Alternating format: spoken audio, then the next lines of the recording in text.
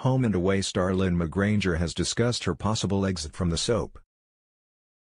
In a new interview with Stellar magazine, the actor, who has played Irene Roberts for 31 years, opened up about her thoughts of leaving Summer Bay.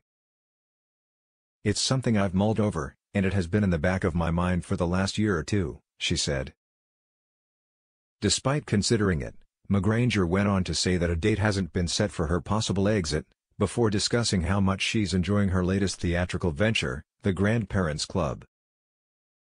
"Certainly no date has been set to leave, but what I love about working on The Grandparents Club and being involved in this wonderful celebration is that it's taking me back to my roots," she explained.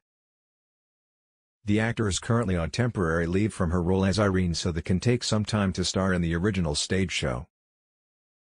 The musical comedy, which is touring across Australia, showcases the important role that grandparents play in the lives of their grandchildren, with a host of hits from the 60s and 70s to boot.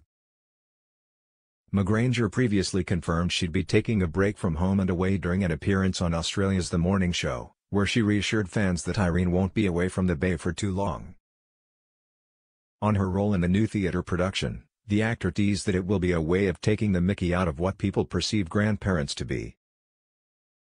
Which is, of course, old and doddery, but in fact, grandparents can be in their 40s these days, bungee jumping or climbing Everest, she continued, adding that the show will see her getting back to my roots, singing and dancing, interacting with the audience.